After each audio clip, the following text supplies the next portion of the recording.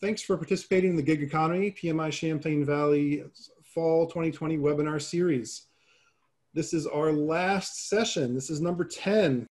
Let me welcome our distinguished panelists. We're asking that as we call on each of you, please tell us your name and working title, a little bit about your organization and your area of expertise in the gig economy. If we could start with Emma, if you'd let us know about yourself, please. Thanks a lot, Neil, and thanks for the opportunity. Hi, everyone. I'm Emma, and I'm the founder and CEO of OneCircle, OneCircleHR.com. OneCircle is a community of freelance HR consultants that are available virtually to work on projects on demand. We just went live in March 2020, right in time when the pandemic hit the world. It was for almost 2 years in the making. We couldn't have timed it more perfectly in a weird kind of way. I'm originally Lebanese. I lived and worked most of my life in the Middle East. I'm currently now in Johannesburg, South Africa, where we launched OneCircle. And yeah, my background, I come from a corporate background. So I've worked in corporates for more than 20 years, specifically in HR. So I'm not a tech person. But we are definitely a technology company, which makes it very exciting for my CTO to have a lot of conversations with me. but yes, I'm excited to be here and for us to have great and amazing conversations. And thank you. Thanks, Emma. Appreciate it. Thank you so much for coming and staying up so late. All right. Let's see. Paul's yet to join us. Laurel, good evening. Good evening. Thank you for having me. My name is Laurel Barr. I'm the CEO of Distribute Consulting. I'm also the founder of the Remote Work Association. So as you may guess, I'm a remote work nerd. We are the premier consulting agency that specializes exclusively in remote work. So what that means is that we're pioneering the conversation on virtual organizational development and behavior and understanding how we can optimize performance and operations as distributed teams. So I'm here to answer all of the questions about operating a distributed team, and while I let the gig experts really shine in their areas.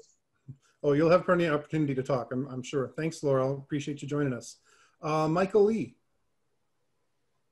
I'm Michael Lee, founder CEO of Reconciled and a few other companies based here in Burlington, Vermont, and here to talk about just my experience working with both remote workers as well as gig economy workers.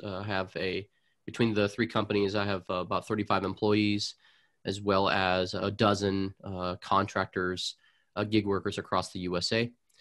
And you can find out more about me and the work I do at michaellee.co. That's Lee spelled Ly.co. Great. Thank you, Michael. Brian, who are you? I ask myself that question every day. Brian Pena, I'm the Chief of Market Strategy at a company called MBO Partners.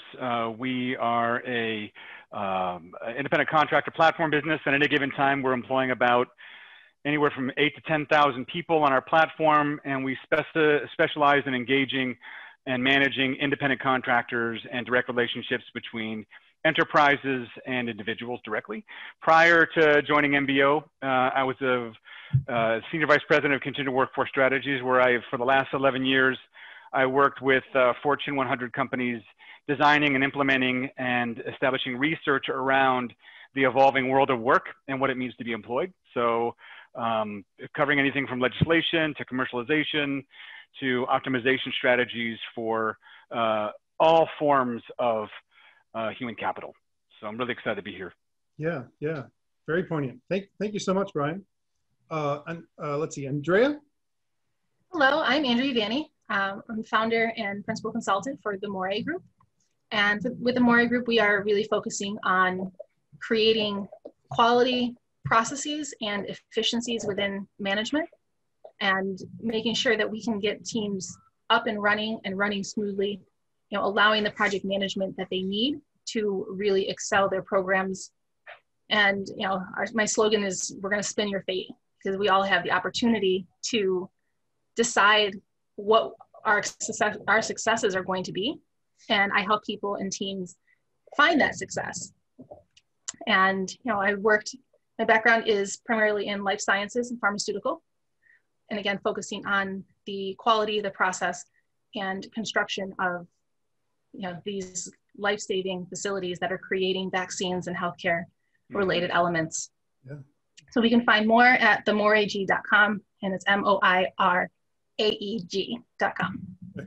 And you've got everybody's LinkedIn here, guys, and we'll send out a follow-up email with greater detail for all of these folks in the organizations. And last but not least, Molly Yanis. It's only because of the Y, Molly. It's only because I know. Sure, Neil. All right, so everyone, hi, my name is Molly Yanis, and I am the founder, CEO, and project manager at Echo Consulting.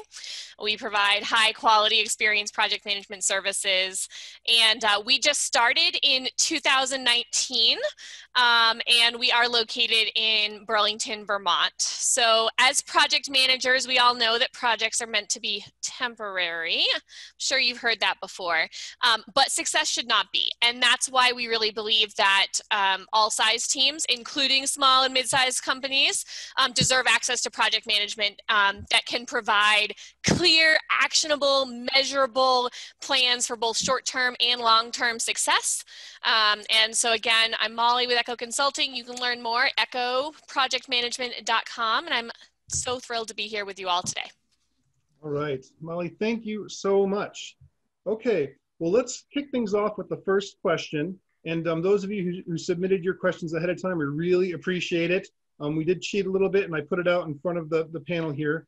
These are all busy people, though, so I don't know how much time they mulled it over. But here's one, and I'll put the questions in the chat as we go, so we kind of have them on the record here. And this first one comes from Susan Cook, and Susan says, are contracting, consulting, freelancing, and being independent / self-employed all basically the same thing, or are there important differences? And why don't I start going back up the list? Molly, you want to take a shot at this one first? Absolutely. So I would say that they are not all the same thing. Specifically, consulting is the one that's most obvious to me. I think that we can all name a couple of consultancies such as Deloitte and some other ones, right, that are rather large and not independent contracting. Mm-hmm. And so I would say consulting is the really obvious one, right? And consulting can mean a lot of things based on the different specialties. I won't dive too much in there because we have a lot of different consultants that are on the call today. In terms of contracting and freelancing, again, the only thing I would say there is for contracting, I think that those are large organizations as well. So there are organizations specifically, whether they are staffing agencies or houses that focus on contracting. And the independent self-employed piece, I would say that that goes more in with the freelancing. But again, consulting, I would definitely say, is talking about the services that you're offering, and I think it can be a much larger house. All right, thanks, Molly. Anybody else want to contribute to that? What are your thoughts? I know that we have some folks in the room that that have different experiences along those lines. Go ahead and speak up. So, I mean, I would say the biggest, on top of what Molly has already said, that consulting is really diving into, and it's not just necessarily doing the work. You're not going to go in, take a contract role, and execute a scope for a project or freelance where you're going to provide them a product at the end. But the consulting is where you're going to work with a team or management and help guide them in the direction versus doing it for them. I think it's also... Neil, so you go ahead, Laura. Okay. Mine is US based, so I know that we're not overlapping. How about that? Yeah. So my 2 cents to add here is that we're primarily talking about a difference here in tax structure, right? So self-employment is a W-2 employee. Independent contractor is the W-9 version of the employee, so that they are withholding their own taxes. And then freelancing is the shorter version. It's not recognized by the tax structure, but freelancing is a much, typically much shorter engagement, from a few hours to a few days to a few weeks. So freelancing would be short term, contracting would be longer term, standardized, and then employment is much more permanent. Again, that's oversimplified, but in general, that's what you can expect. Emma, what do you think? So we do have a lot of independent consultants that work on HR projects and HR related projects, and their interventions, they vary between, as Laurel said, a few days, or some of them it's up to 6 months. So it's a big project, but yeah, there's that fine line between the independent consultant and the freelancer, but I guess it's very nominal. So it comes in with that level of expertise and as a skilled professional, and they prefer to be called independent consultant. But as a matter of fact, they have their own independent setup and a company. They work individually, they take projects, they work on platforms like OneCircle and other platforms, but as well, they are working project to project on demand virtually. So they are doing freelance work. They do get repetitive clients though, depending on the projects. But yes, the depth of expertise is there. So this is when we think freelance, we think of, as Laurel said, smaller interventions, very quick ones. But with consulting, it goes more in depth with the clients.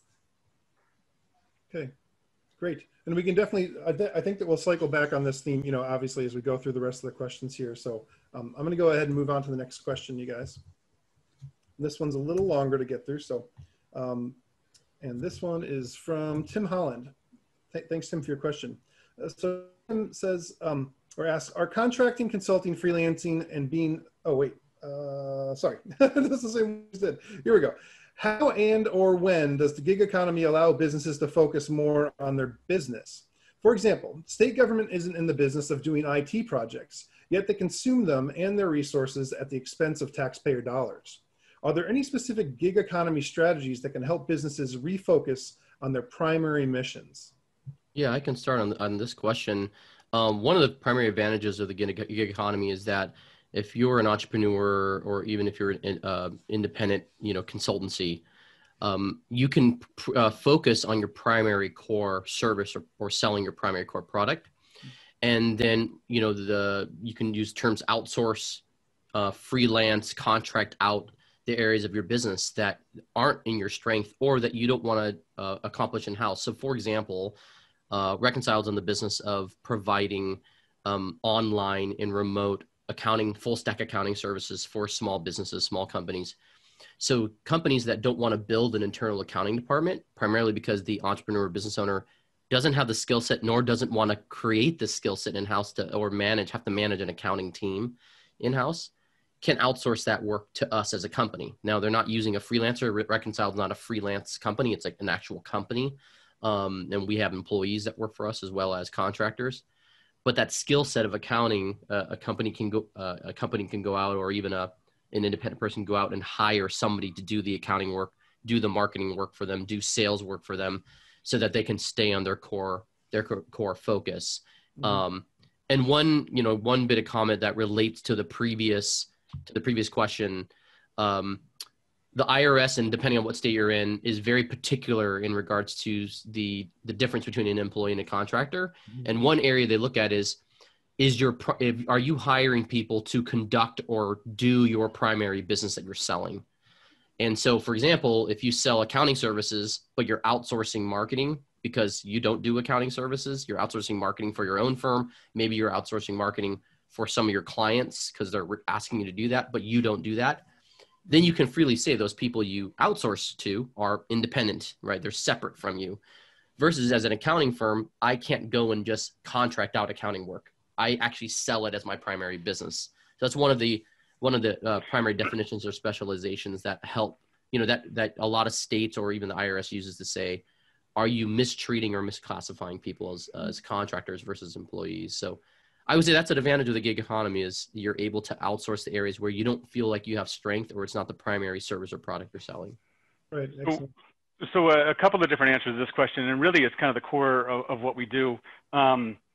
It's interesting being on the panel because I've mostly spent my career working with enterprises on how to best use people. And it's interesting to think about how a lot of folks are executing on some of those strategies. So it's really cool. I think when it comes to defining why people use kind of flexible work different than full-time hires is, in addition to accommodating peaks and valleys of demand, it really is about having the most appropriate access to some of the latest strategies. If we think about the pace of change in technology, the number of jobs that exist, number of key technologies that exist now, and the like, the ability to stay on top of those things is incredibly difficult to do. And so when you look at the broader open talent economy, it's a way for you to tap into greater levels of innovation and greater levels of strategic value that go beyond your four walls. Another key element of it is a lot of companies that we work with look at divining and kind of really deciding the art of total talent management and looking at what's the best way to get things done.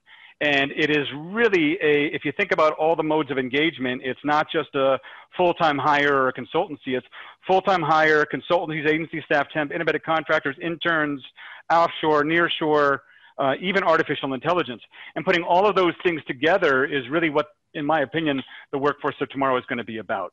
Another thing I just want to really call out really quickly, because it's an important distinction, that just because you're working independently doesn't mean you have to be a 1099.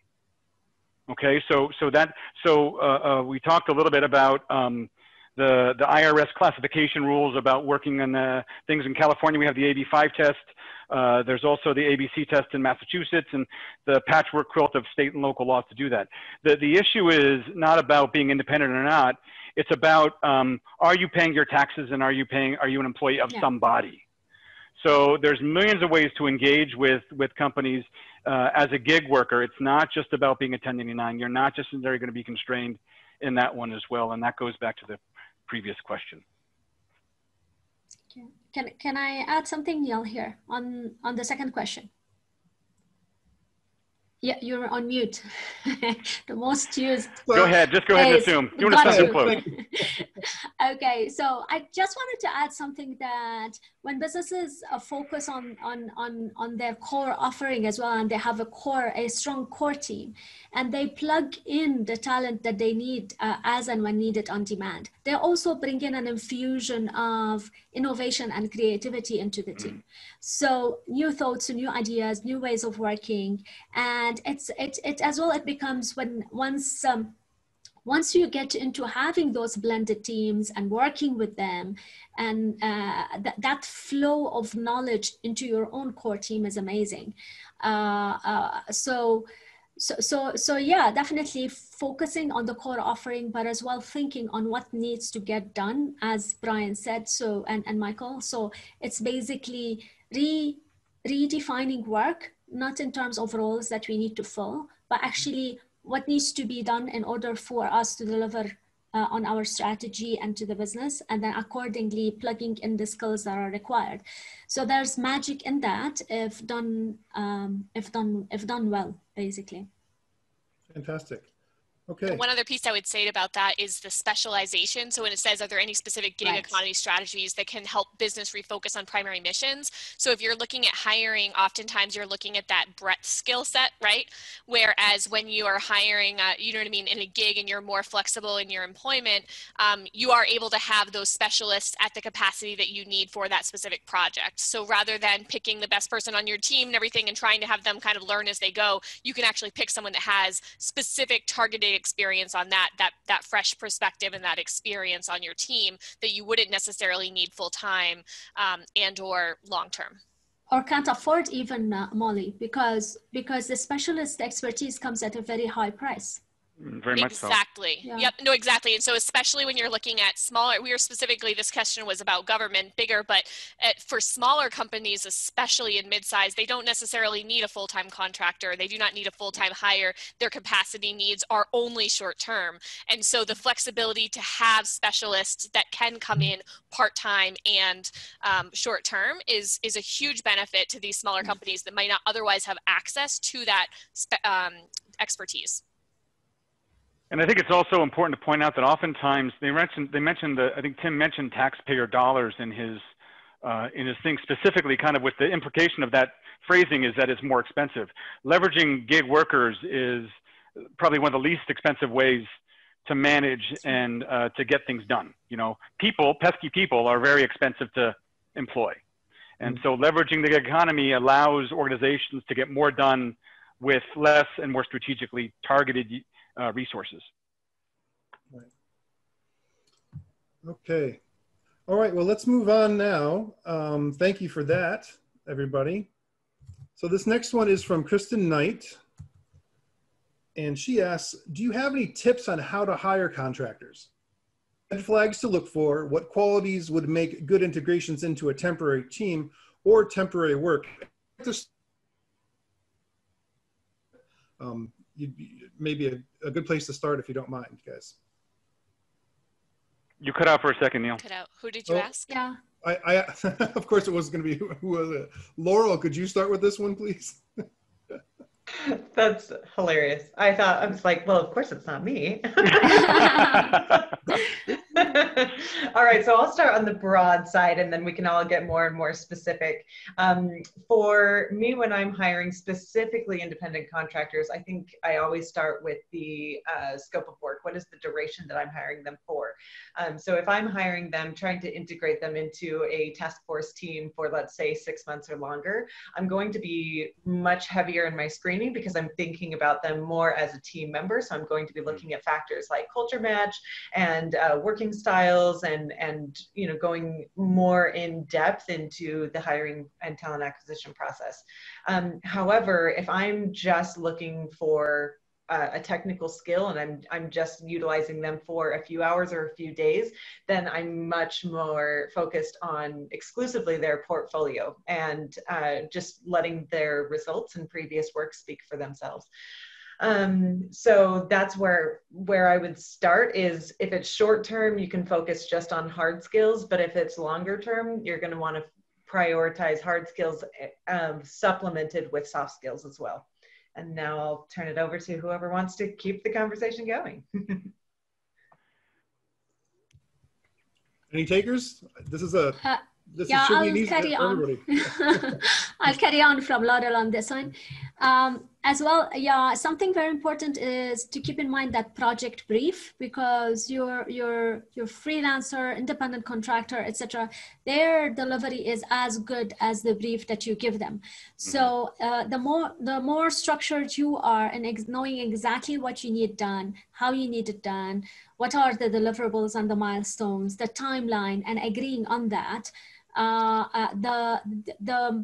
the better chance you have of getting a great work out of the freelancer.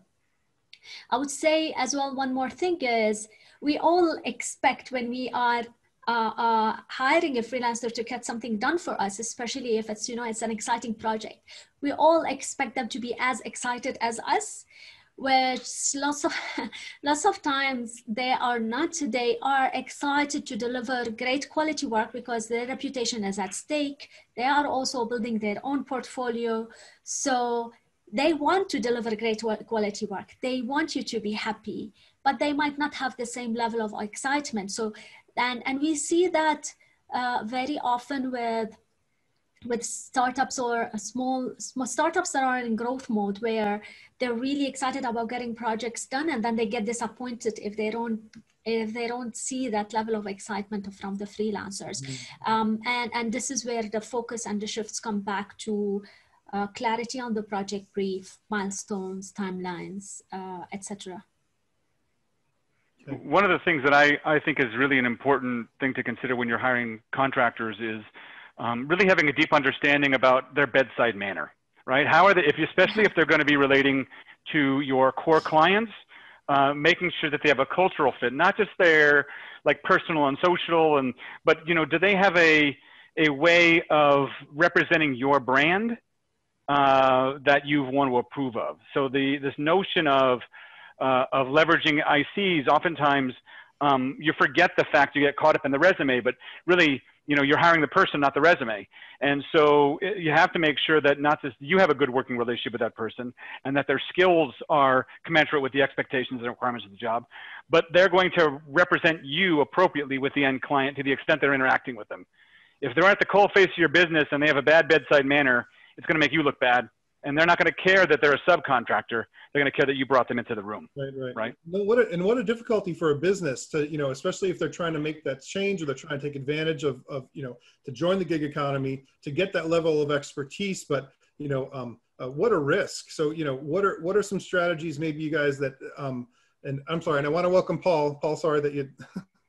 Sorry. Welcome.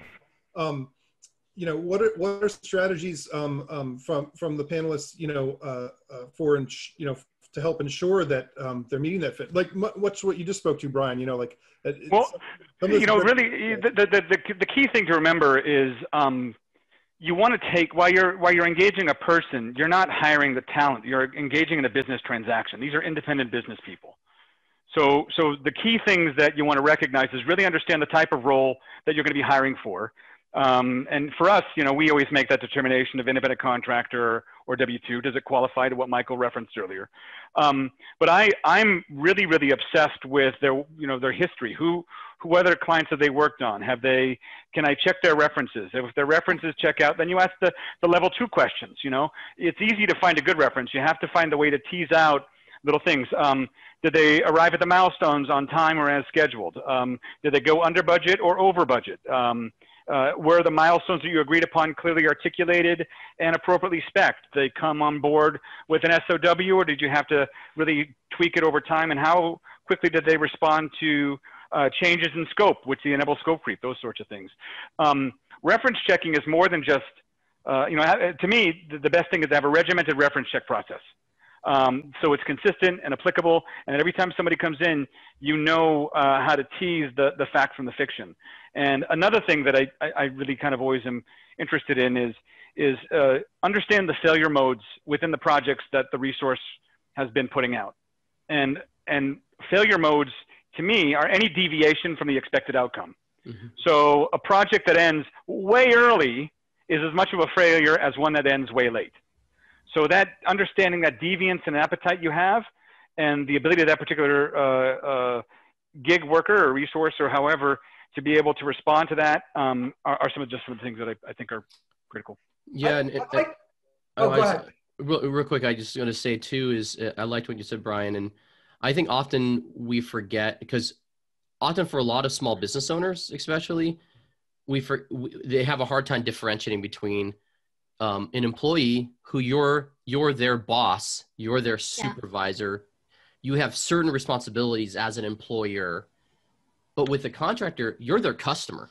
Yep. And that's a shift people have a hard time remembering, because you want this contractor to be part of your team. So you think they're like the employee who's also part of your team. Right. But there's expectations that you should have for that contractor, that gig worker, that you're now in a position of customer.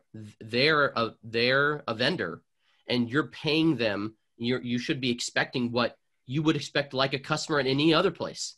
Absolutely. Good service. You should expect, promptness. You should expect them to resolve problems. You should expect them to show up on time and be forward in communication. I mean, there's all these expectations you actually don't put on an employee, because for an employee, you're not their customer, right? In many ways, we treat our employees as our customer, as an employer.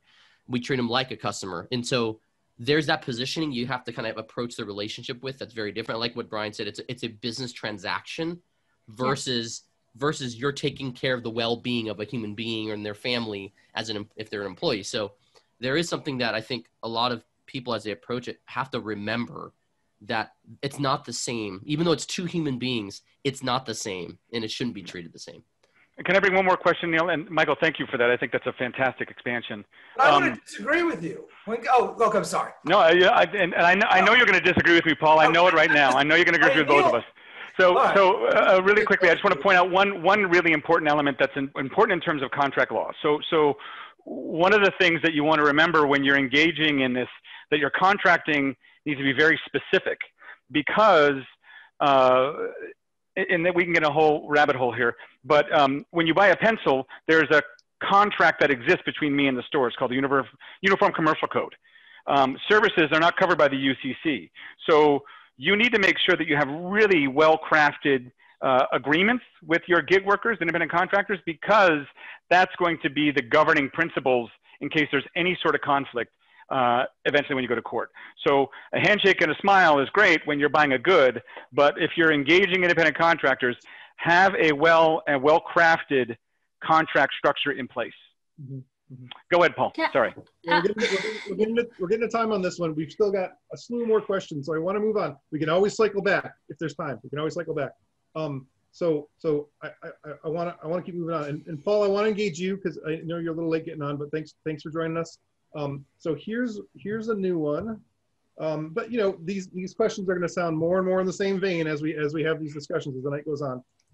This one is from Brian Williams, and he says, how do you suggest we approach a business case for gig workers with the skills needed for our business, especially when the business decision makers are not fully aware of the skills required? That second sentence obviously is the meat of that question. Paul, you want to take a stab at that one first? Yeah, and I'm going to also bring this back. It's the same. It's a very interesting question, and it also refutes a little bit of what Brian was saying so eloquently. My honorable friend and colleague stated. I just want to. In this day and age, I want to make sure that my disagreement is respectful and careful. Look, you know, I had to make the case to a large corporation that we did not have the skill internally and that we needed to engage freelancers. And you know, it was a very hard case to make every day. I think the thing, you know, before you start getting into SOWs and checking references, just try it. Find a small project that you can engage a freelancer and try it, and then take that success and do it again. I think a lot of times we put heavy, you know, when you're hiring a full-time employee, that's a commitment to get married. You know, I think as Michael and Brian were saying, like, there's a very long, and there's a relationship there that has to be long-standing. A lot of the freelancers that I have in my network, I didn't get by checking their references. I gave them a piece of work. I gave them a small piece of work, and then we figured out, hey, can we work together? I work crazy early mornings. You work at night. That no matter how great you are, that's going to be a challenge. So, and you know, bedside manner and all the things that Brian was talking about. But, you know, I think sometimes we forget just to get started. And when you go with that story, and that's why I wrote the book, because I wanted to tell the story of, hey, for me, it all started the first time I engaged a freelancer and started to realize that around the world, there are amazing people that can do amazing things. I mean, my newsletter goes out to 95,000 people every week. And my partner in that newsletter is a gentleman named Tim that lives in Nigeria, you know, and I don't know, you know, I know that Tim has a BA in statistics, but I didn't look at his resume. We just started working together, and we've been together a year and a half and have coffee once a month. And so I think there's a lot of constructs that we bring to engaging freelancers that are very different. It's about the work, and put a couple of projects out there and get started. Then one day you'll wake up and have 15 freelancers that are in your network that you can, you know, rely on for a lot of different things. And it takes time. It's a new muscle. That's why I call it a new mindset. Like, you almost have to forget a lot of the ways that you used to work and really retrain yourself. But to prove it to any manager type, because trust me, I had to prove it to executives at big companies. I just kept telling them stories of the successful engagements I was having. I was telling them the output and showing it to them. And then I was telling them how much it cost. And one of those things would usually get through to them. Great, excellent. Anybody else want to keep rolling with that one for a few minutes? I'd like to add something on that one. I fully agree with Paul in terms of the flexibility. So we can leverage this flexibility of experimenting with different freelancers on different smaller projects and then figuring it out. But one thing as well that we need to keep in mind is that as we ensure all the compliance and all the contractual agreements and everything is in place, is that those freelancers, they are entrepreneurs as well. They're building their own reputation. It's in their own best interest is to put great work out there. So I'm not saying to blindly engage with people, but also to keep that in mind, right? Because this is what they do for a living. So you do get the ones that are not committed, but you get a lot of people who are self-motivated, who are self-disciplined, who want to make this as a career, who wants to work on exciting projects. So, and there's a lot of them out there. Definitely we need to do our homework right. And then, yeah, the best way is to actually experiment and build a relationship. And with the relationship comes a level of trust. And once you have that trust, then your project and your commitment with the freelancer grows. Can I make one quick question? One, Paul, I don't disagree with you at all, which is surprising. Which is usually, I know the night is still young, as it were. You know, when we think about building the business case, I think you're looking at flexibility and cost and all these other things, and then you have to really understand the different modes of engagement. Paul used a great example of open source talent by sourcing an individual in Nigeria. That's a fantastic example and very accessible with its own challenges as well. As opposed to maybe supplanting your existing project that you have for a steel mill down the street with third-party resources. Those are two very, very different engagement modes, right? So you want to make sure you're really clear on that. And when you're making that decision, you have to understand, going back to the contractual piece, you have to understand the way that those platforms work.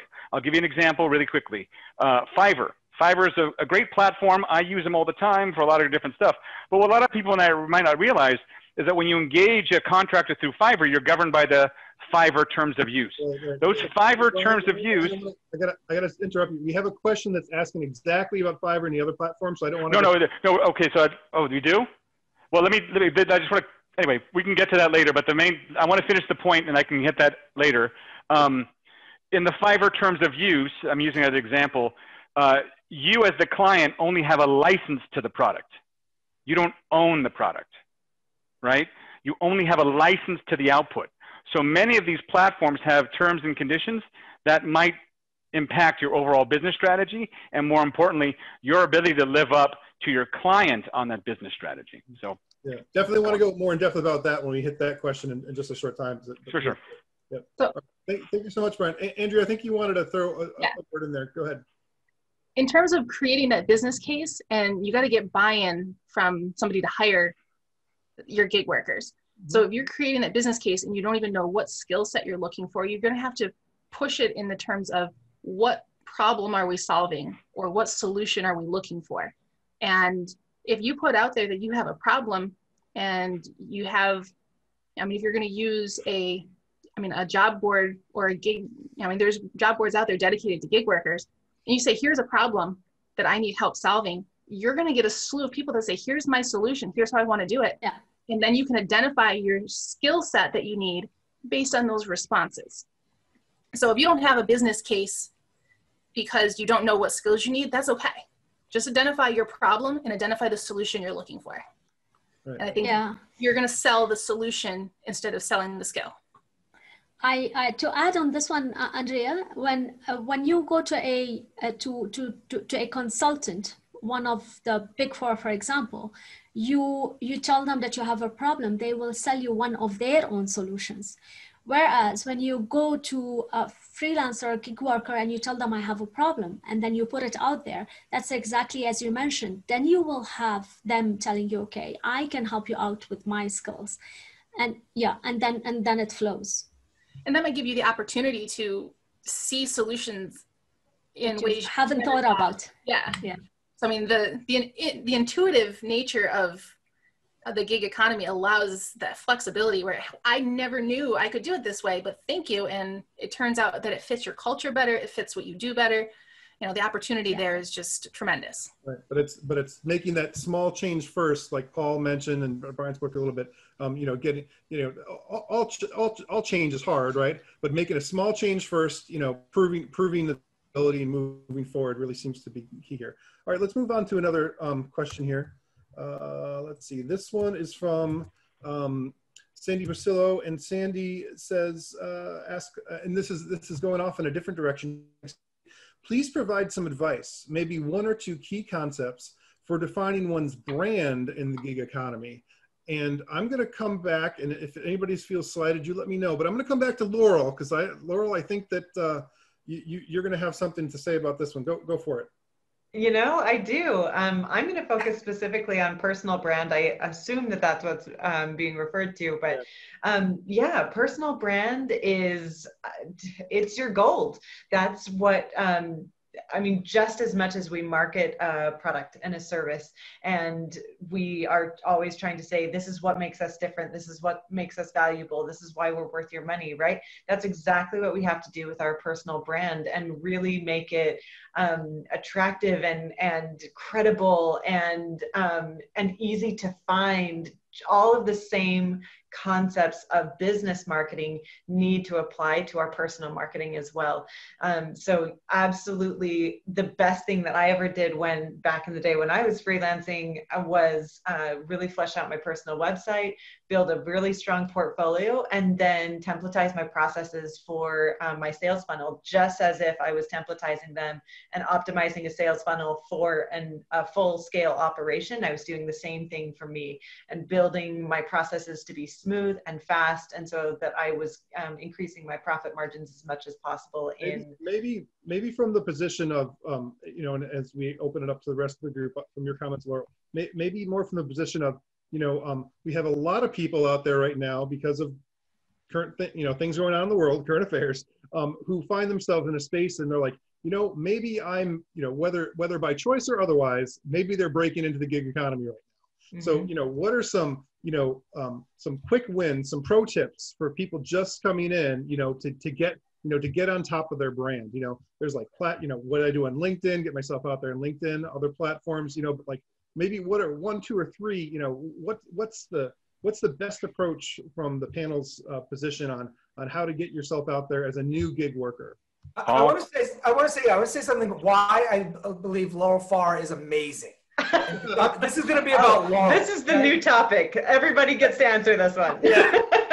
But Laurel does some amazing things, and I think you really could like look at her profile and look at her journey to get this. Number one, I know exactly what to contact Laurel for. If I need to know, if I'm a company that needs to go remote or I need remote consulting, like she has a very niche. Well, before the pandemic, like she was like, hey, I'm a remote consultant. Now she's like, hey, I'm a remote. But like, you know exactly how to engage Laurel and what her value proposition is. And I think the number one place where people struggle is they tell you all the things that they've done in their career, but they haven't done the work to say, this is why I want to try. So Laurel is a poster child for this is who I am.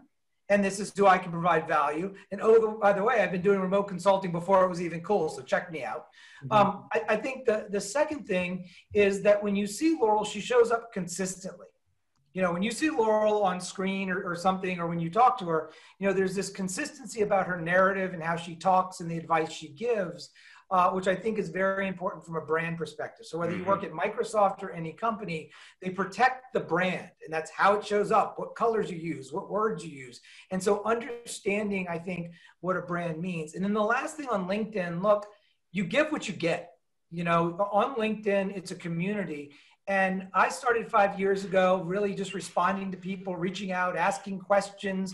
I think I've met most of the people on this panel, you know, from LinkedIn. And so it's not one of those things where you update your profile and you sit there and you wait for people to come to you. You need to go and engage and have conversations. And I guarantee if you spend 15, 20 minutes a day engaging with people and doing those things, like I get excited if I do a post and Laurel Farr comments on it or even likes it, man, I run out of here, tell my kids that I've made it. And so that's amazing. Yeah, so I'm just saying like that type of, you know, and Emma too. So you know, those types of things where you're engaging with people, you're saying, hey, that's a great idea. What about this? Like, remember, whatever you put into LinkedIn is what you get out. And I, for many years, not till 5 years ago, thought it was just like I'd stress and post my stuff and then leave it alone. I was afraid to comment. I was afraid to engage. Oh yeah. Neil, I have two things real quick. I want to expand on that real quick. One, I think Paul's also selling himself short because I think Paul has done an amazing job at building up his personal brand. I personally learned a lot from him. So if he means that he's learned from Laurel, then I've learned from Laurel as well, which is great. So two things. One is, actually three. One is to invest in like a calendaring app, a calendaring link, Calendly, anything like that. And then be religious about incorporating that into every single communication with every single stranger. I have been maniacal about sending my Calendly out, and especially now, it's now more important than ever to the network. So make networking a A1 sport of yours, and really get interested and fascinated in connecting with as many people as possible on the phone, using Zoom, whatever. Number two is to make sure that you develop a point of view that you can then market. Try and find a domain that you can be represented as an expert in. And all it takes to be an expert is to have one other person say, this is an expert. So put yourself out there, let somebody become known for something in the marketplace, put consistent pieces out on LinkedIn that people can like and read. And then finally, and this is the most important thing, is know your value. I want to say that one more time, know your value. So often I work with people who are trying to be new consultants, and overwhelmingly, they undercharge for their time. No question, full stop, they undercharge for their time by an order of magnitude. Especially so understand, women. Especially women, exactly. And that's a great point. So understand your value and stand by it. And you might just find that you're, I can think of 3 people off the top of my head who said, I'm going to charge $100 an hour. And I said, no, charge 500, and they got 500. Right. And that's because we're limited to an employee mindset. But it's also perceived value, right? Exactly. You have this mindset of an employee, and you're after a salary. And, no, you are a highly valued expert, and your experts and the value you bring is significant. So know your value, and don't be afraid to charge more than you think, more than you can imagine, because you just might get it. Yeah, I love that, Brian. And one of the best compliments I hear from people often, people I don't see often, and I see them for lunch, and they'll say, I see you everywhere. And I was like, what do you mean? Mm-hmm. They see me engaging on, as Paul said, on LinkedIn. They see me engaging on other people's posts. They see me posting sharing valuable information. So they say, I see you everywhere. I feel like I know everything about you, and I've never met you. I don't know anything but I know everything about you. I went, okay, that's a good thing, I get. That's a good thing. Yeah, and you want it to be a positive thing, right? You want it obviously to put up positive information. Why do so many people, whether you love or hate him, follow Gary Vaynerchuk? Because he puts out so much. He engages, and he puts out so much content. And I know he's consistent. He's consistent. Yeah, and I've met individuals here in Little Burlington. They've gotten on text and video chats with him on Facebook Live, on LinkedIn, and they're going, I had no idea I'd be able to ever access somebody like him. Right. And they get 5, 10, 20 minutes. To them, it makes the world for them, right? And it's very valuable to them. So be accessible. Maybe that's enough. Yeah. Be accessible. And as Brian said, make the network, one of the things I do is on my way home everyone leaves their office, right? Now we're all working from home, but you can even make this a practice. You're about to end your day at 4:55, 5 o'clock. Send a text, send a LinkedIn message, make a quick call to somebody in your network. Mm-hmm. And the whole point of it is not, hey, I'm here to sell something, whatever. It's all, hey, I'm just checking in to see how you're doing. That's it. That's the end of it. Just to see how you're doing. I'm not even calling to share anything. I'm just going to, and that lights people up because no one does that. No one just calls to check in. Yeah. I think that's a great point, Michael. And one other thing I want to add on to that, because that's such a great point. I wanted to, and LinkedIn also allows you to provide, I think it's called endorsements of people, right? And validations. Yeah. Do unsolicited endorsements. Oh yeah, all the time. Yeah, those are. That just blows people's minds when all of a sudden somebody comes out from 2 years ago and says, "I loved working with such and such and so and so," and at a minimum, it starts a conversation. Yeah. I'd like to add one more thing, and to build up on what Michael said, is that just be genuine and when we meet people in person and we chat and we discuss before an event or a meeting, it just flows naturally. But whenever you are on a platform like LinkedIn, don't go and just approach people and ask for things. Just think about it like a normal, natural life where you want to build a relationship. You want to talk about stuff that are interesting. When you see somebody posting something that is exciting to you, just participate and build a relationship with that person. That's That's for me is it's putting yourself out there, your brand, being genuine, but this doesn't stop you from having a USP. For the example of remote work, I can only think of Laurel. That's honestly how it is. Mm-hmm, mm-hmm. It's fantastic. These are great thoughts. And this is, I mean, honestly, like this is just good general advice. How to be a good person out there in the world. Yeah. It's just, being genuine. Yeah. Thank you guys. Thank you. All right. We're going to move on because we're already getting on almost an hour. I can't believe it. So let's move on. And Brian, this is back to what you were trying to expound upon earlier. And I'm sorry I cut you off, but I saw this one coming. So I wanted to wait till we got there so we could do a more in-depth dive on it. So this question is from Susan Cook again. And she says, what are considerations and requirements before joining an online freelance community like Brain Trust or Fiverr? What are the upsides and the drawbacks? Well, from the buy side, I think from buying enterprise, if you're buying it, that's a very different perspective than if you're joining it. One of the key things you want to really understand is if you're joining the community, really understand the type of roles that you want to respond to and the alignment of those opportunities to your time specifically. Because what you might not realize, the take rate, which is the amount of money that they take from you personally, is pretty significant for some of these platforms. It's north of 20-something%, not to mention what they charge the client on the other end. So if you're going to engage with an application or some of the platforms, understand the take rate, understand the type of opportunities that you're going to feel like you're going to win. Because remember, on these applications, you're competing against a truly global marketplace. So to Paul's example, somebody, a copywriter in Nigeria, if you're going to be doing similar services to that copywriter in Nigeria, you're competing in a global marketplace. So if you're going to join it, really understand what value you bring, what type of opportunities are in there, and is this really a type of place you want to spend your valuable time on? Now, engaging with those platforms as a user, no question, I think that everybody should be using these applications. Everyone should be leveraging Fiverr for their own businesses because it's a force multiplier. It allows you as a person to compete with larger firms. No question, no end, full stop. Just be aware of some of those other intangibles like I referenced in terms of that. But if you're going to leverage platforms, make sure that that platform aligns with your delivery mode and the business model that you have. Like for us, we specialize in high-end professional services. So, none of the people who are on our network would ever consider being on a Fiverr because they bill, $300 an hour, stuff like that. I mean, sorry. Yeah, they wouldn't be on Upwork either. I think no, they wouldn't be on Upwork. They wouldn't be on Upwork. They wouldn't be on Fiverr. They wouldn't be on insert item here. They wouldn't be on Mechanical Turk. They wouldn't be any crowdsourcing applications.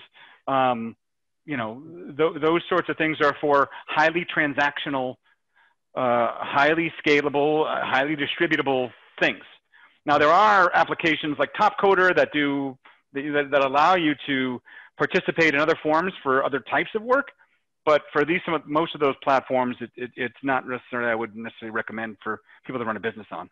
Yeah, there's also vertical ones. There's Business Talent Group. Yep. There's Emma's One Circle. There's Ask Rosie if you wanted marketing. There's Second Shift, who's for women on their second. Like there are professional networks. I think people, because Upwork and Fiverr and some of these are public, and they get a lot of buzz in the B2B world, people sort of say, oh, well, which one of these should I choose? You do a little bit of research, even in Brain Trust and others, and Ryan's Kimono in Canada. Like there are many of them that do professional grade work and work with enterprises, at consulting based salaries. And so, do your homework and see what's out there besides the Fiverrs and Upworks of the world, because Upwork will go tell you they have 12 million freelancers on their platform. And one of the main challenges they have is demand and utilization of that pool. So I've known people that have gotten on those platforms and said, hey, I hung my shingle, where's the work? And so I think if that's what you're expecting, you might be disappointed. And then one other thing, register with as many platforms as you can. The cost to register is next to nothing. As someone who owns a platform, I would kill myself for that, but multi-homing is a real challenge. We call it multi-homing. If you want to offer services on them, offer them on multiple. And I mean, there's some out there where you can get, a few $100s an hour off of these services. Yep. And I know like Topdil is supposed to be a good one. And then Graphite. I mean, that's one where you're getting 3 to 6 month gigs at $150, $220 an hour. and you're not competing with the $3 an hour Upwork. Yeah. The average opportunity in our platform is $100,000 average. Fantastic. Okay, thanks. Let's move on to another one here. I can't believe we've only got about another half an hour left. Let's see. So the question, this one comes from Aaron Todd. Aaron asks, how does the gig economy affect the company's ability to develop high-level teams? While gig workers can be exceptionally good, team dynamics can take time to develop, and not everyone is always a good team fit. We spoke this one a little bit before, but Molly, you want to talk about this one a little bit? Absolutely. So I think that for companies that have their culture and their values already established, right, and that's something that they can onboard on in their passion, I think that they have an easier time, right, finding people that align with that. I think that it's harder when you don't have that concept of culture internally, actually, for people to really be able to step into it. I think that as you're evaluating people to join your team, understanding kind of how they have experienced teams in the past, sometimes they bring additional things to the table for that. So understanding your onboarding process, how long that takes to kind of ramp up, that is important. And then so high-level ability to develop high-level teams, gig workers is definitely good. So I think gig workers have experience with more different types of communication and different types of people. That kind of is their wheelhouse and some of their expertise. So I think that in general, bringing in a gig worker versus an employee, the gig worker is able to add value faster and establish that team ethic. Okay, so what about the integration with the team, though? I mean, that seems to be so as a project manager, I come in oftentimes, right, and I'm actually, coming into a completely internal team, and I'm managing as an external vendor. So I think understanding who those key stakeholders are and decision makers is something that anytime you're starting as a project manager is really important.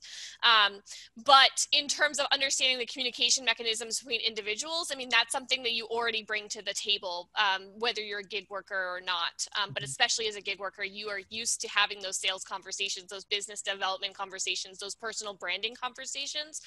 So you come to the table with that expertise already. Right. Yeah, and I'm going to follow on like the team dynamic piece. Really just integrating yourself into their team quickly, and maybe even doing some one-on-ones with all the different team members to understand who they are, besides just their role in that project. And then that helps you understand your interaction with them, their interactions with each other, and you can play off of that to increase how quickly that dynamic is going to build.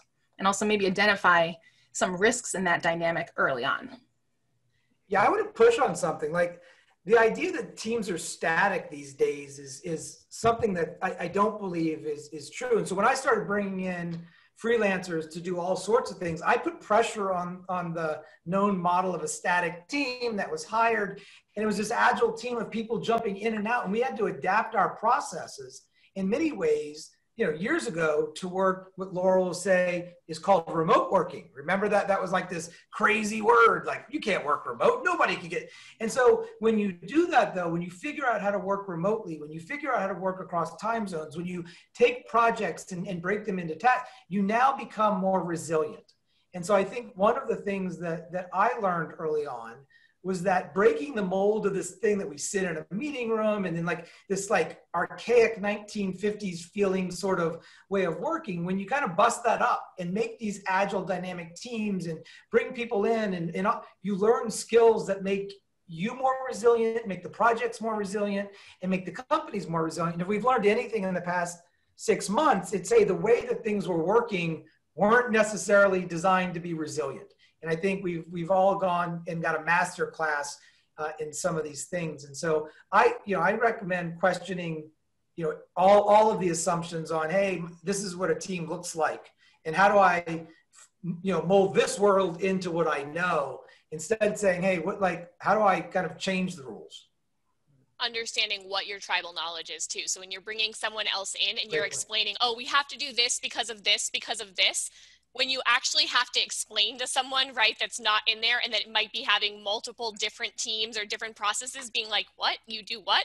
So really, when you bring someone in with that fresh face that is only going to be there for a temporary time, how much effort it takes to onboard that person really is a reflection of your process and your ability to onboard and your culture and the ability of your entire team to make autonomous decisions, right? If your whole team knows this is our goal, this is our priority, this is what we're working towards, it's super easy to bring someone else in because everyone else is going to go that way. I view it the same way as my toddler, right? Everyone else naps, so therefore he naps, right? But if everyone else is not doing it, then it's a lot harder to try to get someone to do something. So sorry to bring it back to kids, but seriously, if you have that culture, you have that vision, you have those already built in, it's very easy to bring someone else on. And if it's not, then even without the gig worker, there's other things you want to be working on, and probably having an extra team member is going to help you. I was distracted by the napping, personally. That sounded really good to me. Yeah, No, like napping sounds great. I think on the other side, if I was in the position of the freelancer, especially getting started, I would prioritize two skills. The first would be learning how to establish trust in a virtual environment. And the second would be how to facilitate a meeting and take control of a room in a virtual environment. So we're going to have a meeting on just that. Okay, just that stuff right there. That's a good topic. I know a consulting agency that can help you with that, actually. Just waiting for it. Well represented here even. So, okay, I'm going to move on to another question now, and everybody just kind of, you know, maybe sit back in your chair, take a sip of your beverage, and get ready for this zinger from Dan Wetzel. All right, so Dan says, and this is more of a statement than a question, but here we go. The gig economy sounds great, but isn't it just another way to adapt to our capitalistic overlords' agreement that we are resources, that they can demand what they want of us and return us back to the surplus population when they want? Oh, Dan, oh my gosh. My father was forced into retirement in his early 60s and then did the consultant thing. I fear that employees have decided that 40 is the new 55, and the gig economy is just our way of telling the world we don't come to terms with an, I'm sorry, I'm not coming to terms with it. We don't come with an expiry date. Well, so I had actually, I read this question. I thought about this question. And so there's two things. I don't know if it fully answers this question, but there's two things I thought about. One is the gig economy and technology has flattened the world in many ways, right? We're globally competing now. So a talented consultant, independent freelancer in China can compete with somebody in Burlington, Vermont, can compete with somebody in New York, can compete with somebody in India, South Africa, you name it. And then secondly, the gig economy has created more opportunities for the creation of solo entrepreneurs and businesses.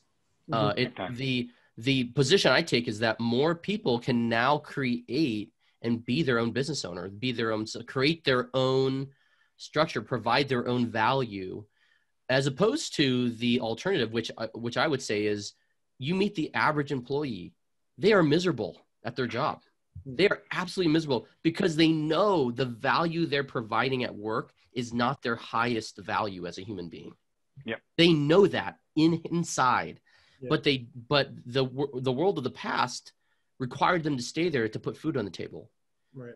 Now with mobility, with technology, with our ability to move, with the pandemic that has forced everybody to work from home and it's accelerated, everyone gets the opportunity to provide the highest value to the world. Mm-hmm. That's why I think about the gig economy. I think about it in the positive light. Mm-hmm. And it's never been like this in history. Yeah. No position in history where has a single human being, more human beings in the world, been able to offer to other human beings in the world, in an indefinite, infinite audience, their highest value. And you name the trade, you name the service. It doesn't have to be in project management. It could be in entertainment. It could be anything. You name it. It's a unique time in history. That's what I would say it's a shrunken global pool of talent, actually. So you have access to all of this talent that is everywhere. I would like to reverse this question, if I may. I don't know if it's dangerous to do it, but in South Africa, there's the biggest or the what do you say? The biggest population of young people. Okay, so there's more than 50% of the people are under the age of 27, 28. Unemployment is extremely high, so you can imagine. So what businesses are doing is that they're actually forcing people into early retirement in order to open up opportunities for the young generation that is there. Because people graduate from universities, they go into internships, there is no jobs, even after 2 to 3 years of internship. So forced into early retirement, and I remember Paul and I had this discussion before, is that at that age group, 40 to 50 to 55, or more 50, so they're more of a sandwiched generation. So what I mean by that is they are taking care of their own kids, but they are also taking care of their own parents. So, and a lot of times it's when it reverses, then their kids need to take care of them, and there's nobody to take care of their own parents. So when it comes to the gig economy, it creates opportunities for them, because suddenly it's that dream of being able to work on stuff that actually excite you while you are at home. And home could be anywhere. So, and you're independent, you've got income that is coming, and you can take care of your kids, you can take care of your parents without feeling that pressure. So this is where I think of opportunities where and this is why most of our talent as well come from countries like South Africa, where other countries around the world in the developed economies, they can actually afford this talent. So you can get highly skilled professional people with 20, 30 years of experience who got forced into retirement. But because of the difference in the exchange rate, etc., you can actually afford them. So you are paying a senior partner level a junior rate. And there's a beauty in that, because you are getting excellent work. So yeah, I agree with Michael. I think about this as the opportunity that is coming along with it, that is relieving a lot of pressure. However, there's a lot of organizations that are out there that are starting to help those people in this particular age group to not to wait until they are forced into retirement or they retire. They need to start embracing this. They need to start embracing the gig economy. They need to start having side gigs so they can build their reputation, so they can build their portfolio, so they can experience it, because it's not that scary. I think the interesting thing about the question, because I love talking about my overlords, the social contract with workers has changed, full stop. You know, in my book, I start like, my dad had a pension, my grandfather had a pension, and there's like, I don't know of a company, I'm not saying there aren't any, that still offer pensions. And so the first thing is, you know, the relationship that people have with organizations to year 60, you know, ride out the last 5, like that has changed. To Michael's point, technology flattened everything. I remember reading Friedman's book, The World is Flat, and it was talking about manufacturing that would be given to knowledge work. And it's just taken 15 years for those ideas to become true. So now knowledge work is being globally processed and you're competing. And so those are just realities. And I think that, you know, just like poker or anything, you have to play the hand that you're dealt. And so when I looked at my journey, I had 2 choices. I could sit in technology and I could, you know, be fairly well paid, and I'd be 55 years old and I'd be out. And mine wasn't, will I have money? It's like, I'm 55 years old. How do I stay relevant? Like, how do I stay engaged? What do I do? Like, what is my life? Like, I've been in corporate America for 30 years and now I'm going to go do what? And I've seen everywhere from corporate vice presidents struggle with this question, where it's not about the money. It's, hey, I'm 50 years old and I've got these skills, and they don't transfer to anything. They don't provide me to be relevant beyond that. And so I think it's less about the corporate overlords, just that business is changing. Technology is of course changing everything. And I think sometimes people get lost in the buzzwords. They're like, oh yeah, I get it, AI and automation, and everybody's a technology company, software is eating the world. And they don't realize what that's doing to our careers and how we respond. And so my answer to that was, I disrupted myself. You know, I worked at a very good company at a very good salary, and I disrupted myself because I believe that disruption will allow me to stay relevant and kind of own my own destiny. And I know many other people who are starting to do that, not waiting for the day that, you know, the company kind of kicks them to the curb and saying, thank you so much for your 15 years of service, but sort of doing that training while they're in place at the corporation and saying, hey, thank you so much for taking me here, corporation. I'm going to create my own path now. And I think that's what you see with a lot of, you know, high dollar consultants and stuff, sort of taking ownership of the fact that that is the way the world operates now. This is a really great question, and a couple of real elements about it. We talked a little bit about in the beginning about the mind shift of an employee versus a business owner. And in the United States, a lot of this, a lot of questions, and I personally include myself in this. It's a challenging transition to think about being an employee to being a business owner. And if you own your own, and there's nothing wrong with being in either one, but statistically speaking, people who are independent contractors are overwhelmingly more satisfied with their jobs on every measure of life happiness. They're happier than what they have. They have better control of their freedom. They have the ability to make more money than they do as an employee. And it's also generational. Statistically speaking, more Gen Zers are taking on a career as gig workers voluntarily over employees overall. So by every dimension, it's an improvement. The way you need to think about the gig economy and that is it's a democratization of opportunity. It allows everyone to compete in the same way. And if you use the tools, like for example, like Paul does, you wouldn't know that he's Paul Este as a one-man show. You would think he has a whole staff of hundreds of people working behind him. And that comes from leveraging the gig economy. So I use the phrase force multiplier, but that's exactly what it is. It allows you to punch above your weight and the like. Another thing to think about is, specifically in the States, no one celebrates the W-2 employee, right? No one is a kid and they grow up dreaming about what they want to do when they grow up, and they say, I want to be a W-2 employee in middle management, and that's the way I want to spend my life.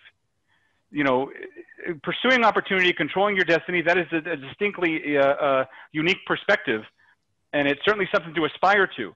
Where the dissonance occurs is in the exact inverse, and Paul referenced it, and Michael referenced it as well, which is you're not realizing the true value of your output when you're an employee. You're just not, right? You're generating orders of magnitude over employment, and sometimes you can even look up, if you're working for an organization, the revenue per employee, right? So you might be paid $60,000, but XYZ company has $500,000 of revenue per employee. So if you look at the gig economy as less as a disruptive to the existing paradigm and disrupting employment, it allows you to capture the true value of what makes you unique in the marketplace. So I want to add two different things to this, and specifically as a project manager that literally just went out on my own a year ago in my experience, okay? So the first thing is, as a gig worker versus a W-2, because I worked in consulting, project management consulting for 8 years before I went out on my own. When you're going out in the gig, right, it's that you're going closer to the wind, right? The extremes are higher in terms of joy and excitement and passion in what you're getting to work on. And guess what? Those lows are a lot lower. And the risk associated with that and the stress associated with that is much more personal, right? And so what I would say is, when they're talking about this, I would say that going out on my own, I would say that for some people, this is fantastic. This is what you need to get your passion back and your excitement back. And for some other people, I would say this might not be the path for you, not because you wouldn't be good at it, but because those highs and lows are not what you're looking for in your life right now. The other piece in terms of that they're talking about is that ability to specialize. So as project managers, you could be a project manager at 33, like I am, and you could literally be looking at a project manager being a project manager for the rest of your life. Now, that's not necessarily a bad thing. A lot of project managers take on bigger, more complex projects, right? That's how they grow in their career, and that's how they kind of stay invigorated. Well, what if you want to take a different path? What if you want to work with smaller clients? What if you want to work on, you know what I mean? When you are working as an employer, your percentage of time spent on things that you are passionate about and exciting and learning about versus the amount of time that you're spending on bureaucracy is different than when you're going out on your own as a gig worker and you're being able able to be closer to the work. And so I would say that some of that draining pieces are not there. In terms of like the overall economy, I think that that ability to specialize and really understand your value and where you fit into the equation, and being able to start articulating that versus just I'm a project manager for this company and the company provides something. You really understand your piece of the puzzle in a lot different way. And again, I think that that invigorates and adds to our productivity as gig workers. And I think as gig workers, we have, you know, like we said, we're looking for our reputation, what we do, we have to stay afloat. That helps us provide even better services than your typical employee. Your employee sits there with benefits and they know, you know, they have to do something significantly wrong to be shown the door. And I mean, how many employees do you see, or have you seen over your time, that have, you know, done the bare minimum to stay employed, you know, have a piss poor attitude about everything, you know, blame other employees, you know, never take anything for what it's worth. And they're the ones that get to sit there and keep collecting their salary and their 401k and, you know, paid health insurance. And we're the ones that are providing that added value. So we have to maybe fight to get a little more, but I don't think we're going to see the same thing where we're not going to be thrown to the surplus population, because people are going to start seeing that value. Neil, I want to just. Oh, I'm sorry, Laura. Go ahead. You're so funny. No, I was just going to build on the word fight that you said, Andrea, that I think that that's really important, because there is very, very, very, very few regulations or legislation that surrounds all of what we're talking about, right? There is very few protection, or very little protection for people that are freelancing. There are no laws about remote working in general. So what's happened with this hyper growth of the conversation about remote work and the gig economy in the year 2020 is these conversations have developed by 10 years in the span of 2 weeks. And so what's happened is all of these laws that traditionally would protect us and say, hey, guess what? I need the same rights to get a mortgage as somebody who is an employee, or I need to be able to get health insurance as easily as somebody who is an employee. All of those protections don't exist yet. So we all have to be part of, like Andrea was saying, we have to be willing to fight and say, this is something that is good and it's worth it. Yes, I mean, to validate your concern, Stan, there are going to be companies that are going to abuse this, period. Like, yes, this is a sunshine and rainbows conversation, but there is a dark side to it. There's a dark side to everything. So yes, there are going to be companies that abuse it, but the more that we fight, and we fight for the good side, the more that we will be able to promote and protect that good side. I want to answer Jessica's question on a very tactical level. Look, in the United States, benefits are tied to your job. It's the way it is. It's absolutely crazy, and it's not that way in almost every other industrialized place on the planet Earth. And so you're competing against people that have a different model than we have in the United States. There's a couple of ways to think about it. Number one, sometimes, you know, you have a spouse, right, and a partner, and you're able to choose on when somebody might be able to freelance and cover for the insurance and switch and stuff like that. I've seen that. The other thing I want to go back to Brian's point and the one that Laurel said, sometimes people go, when you know your worth, and they don't price in health insurance and other things. You know, when you look at sort of your hourly rate and you want to go independent, you need to price in all of the things that you need as if you were going to be working for someone. You can't just like price in your time and forget about health insurance or savings or whatever your budget requires. And the third thing, look, there are firms, staffing firms that do provide, you know, allow you to be independent and do provide some benefits. And that's a path where you're not as tied to a corporation. You do have different engagements and are able to switch around, and you're able to get some benefits. And so, look, health insurance is a real issue, you know, but I think there are ways to think about it, and those are just a couple. So we a couple of things real quickly, because this is a huge issue for a lot of folks. Statistically speaking, most people who are working in the independent economy, open to talent economy, gig workers, the uptake of the insurance is historically relatively low. So on average, statistically, it's about 20–25% of people who are independent look to, you know, get their health insurance through their staffing provider or through a consulting firm, things like that. They usually get it through a spouse. The overwhelming prevalence of it is through a spouse.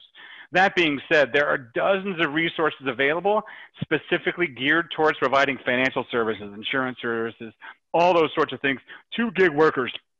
Lily, I mean, there's literally, the name goes on and.co, you know, there are options out there. It's not free, and it's certainly something you need to consider.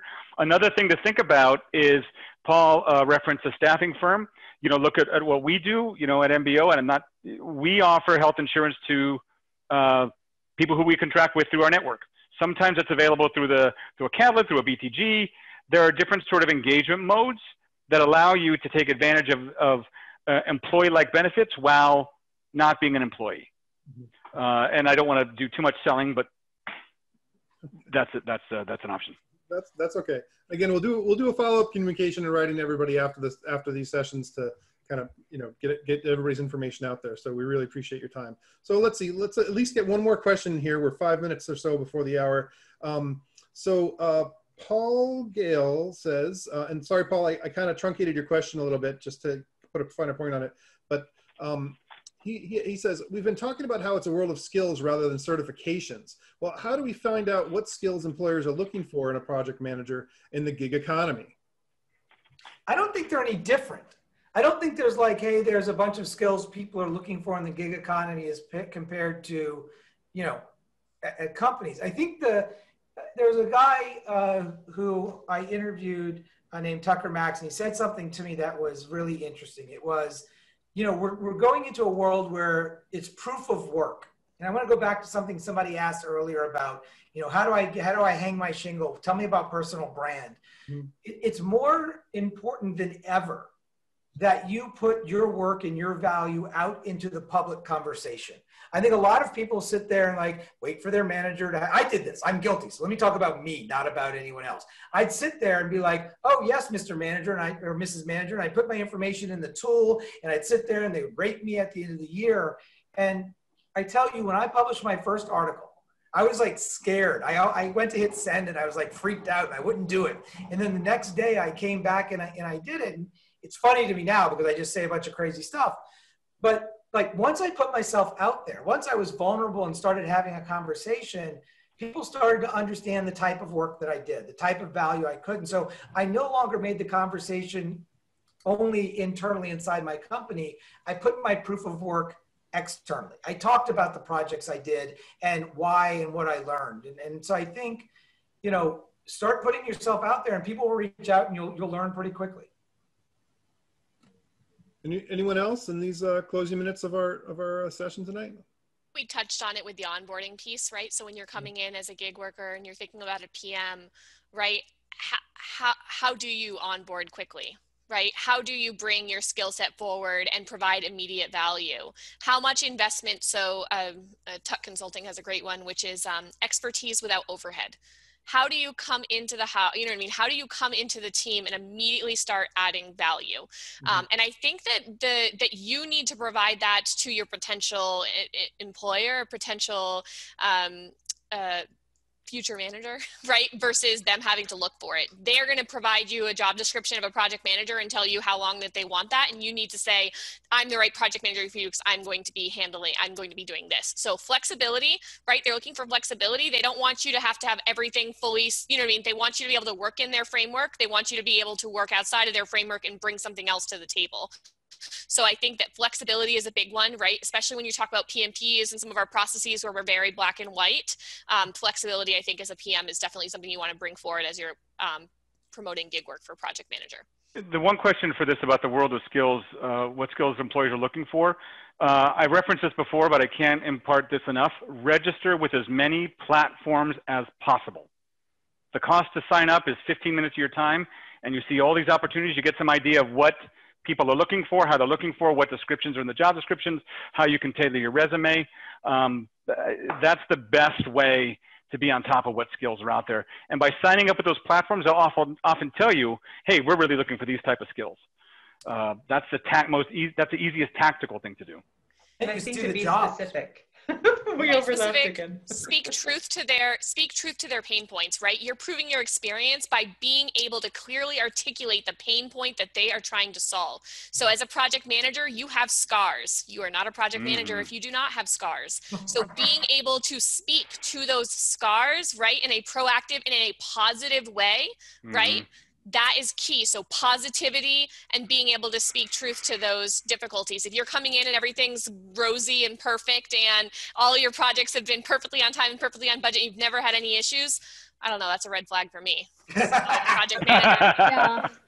I think, earlier we talked about having, a good bedside manner, regardless of all your skills, presenting yourself with the, communication and, being timely.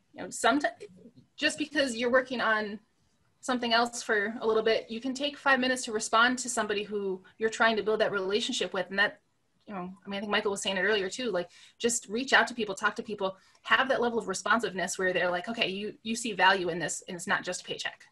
Okay. Yeah, I would say as well, maybe make things easier and not complicated. So you're there to provide a solution, to address a pain point. So just make things easier and provide the solutions, no complications. And at the same time, don't forget to sell at the same time as you are working on a project. A lot of people just focus on their project and they don't build any pipeline as they are going. So you need to manage to juggle both at the same time. Okay. Go. Hey. We'll go. What's happening here? So I Polly thought gets the I'm last the one word. who's sleepy. No, so the last thing I was going to say is like, circle you stinker. Circle back to your unique value proposition, right? Like this is truly full circle. This is exactly what we talked about at the beginning. But if you're saying I'm a project manager, you are competing with millions of project managers. If you say, I am a project manager that specializes in this size of company for this industry with this type of project, then you're only competing with a small handful and you have a way, way higher success and conversion rate. See, she's awesome, man. I learned from her. Yes. Big fan, big fan. I'm literally blushing. This is the It most doesn't embarrassing. stop. Napping, yeah. Yeah, we're napping earlier. Yeah, napping. I like that one. Let's go back to I that one. want to keep us going, but I think I'm gonna have to call it here. So I do want to say a special thanks, and everybody can go catch a nap in just a moment. A special thanks to all of our panelists and all the participants. It's really been great. I look forward to hopefully engaging with all of you at future events for PMICV or elsewhere. Please, everybody, keep in touch, keep us aware. Connect with these folks on LinkedIn and follow them so you know what's going on. Follow their organization so that you can keep abreast of these. Go out there and network like everybody's saying. Make yourself known and find success in the gig economy. So let's just go around real fast here, put you all on point. Just one word for our gig economy workers. Ready, set, go. Brian. Oh, geez. One word? One word. Oh, possibility. How's that? Michael. Action. Emma. Motivation. Molly. Passion. Laurel. Authenticity. Andrea. Consistency. Paul. Start. All right. Thank you so much, guys. It's been great. As long as all the panelists agree right here, I'm going to post this to YouTube in short order. Are you good with that? That's fine. We'll share that link around. Okay. Thanks, Thank you, guys. It's been a wonderful session, and I really appreciate your time. Have a fantastic evening.